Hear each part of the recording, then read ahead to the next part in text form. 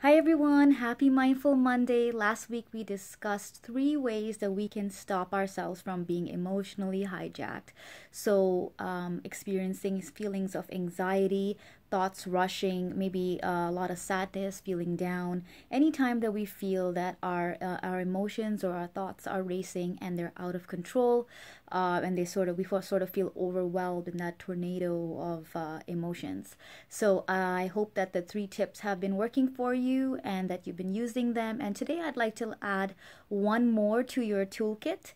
And it is used a lot with anxiety, and it's helpful really in any situation because it's a good way to sort of create some kind of grounding where it brings us to the present. Some of you may know it. It's pretty popular in schools these days, and there's talk about it here and there. It's called mindfulness. And so basically, mindfulness is just being mindful of yourself and of the surroundings, of your surroundings. So, in many cases, it is basically just really becoming aware, not just being mindful of, who's around me, what are my feelings right now, what am I thinking right now, what's going on in my environment, but it's also taking it one step further if your thoughts are racing and if your emotions are all over the place, to bring it back to the physical. So what do I mean by that? I mean really thinking about our 5 senses. So one of the most popular ways to practice mindfulness, and that seems to be pretty popular with my clients, they all like the 5 senses. They use it in healthcare as well. I know nurses use it. So you would picture 5 things. You would look around yourself and you would look at 5 things that you can see. You want to identify them. 5 things that you can see. So we could even do it right now. Let's say you've got a moment, your thoughts are surging, or if you just even want to practice for now so that you're ready for when those moments do come, it's 5 things that you can see right now. So that could be something as simple as I see my father, I see my husband, I see the sky, I see a car, that sort of thing, okay? The next one is 4 things that I can feel. And so with mindfulness, you do something called a body scan where you can sort of, you can start from the top of your head to the sole of your feet and sort of work yourself down. Like what does the top of my head feel like? What do my ears feel like? Oh, I didn't notice that they feel a little bit cold. Maybe my nose is a little cold.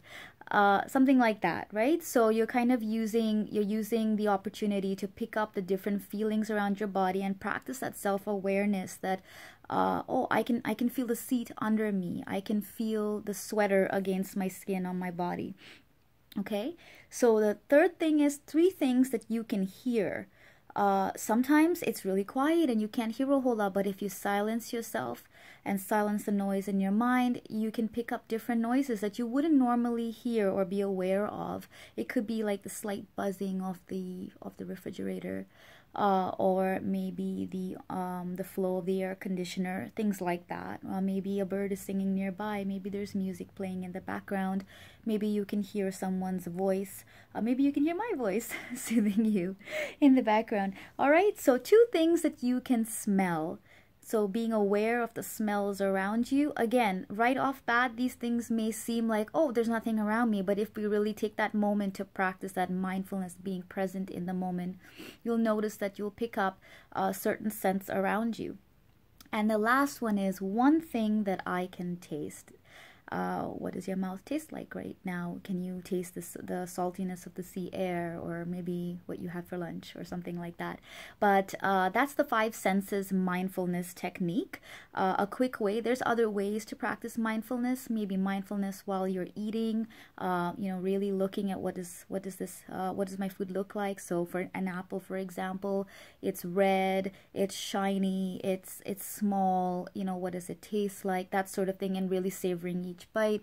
So that's a quick way to sort of drown out the noise around you and get focused in the moment. A lot of people find that this really helps them calm down, cool down real quick so that they can refocus on what is at task and continue their day.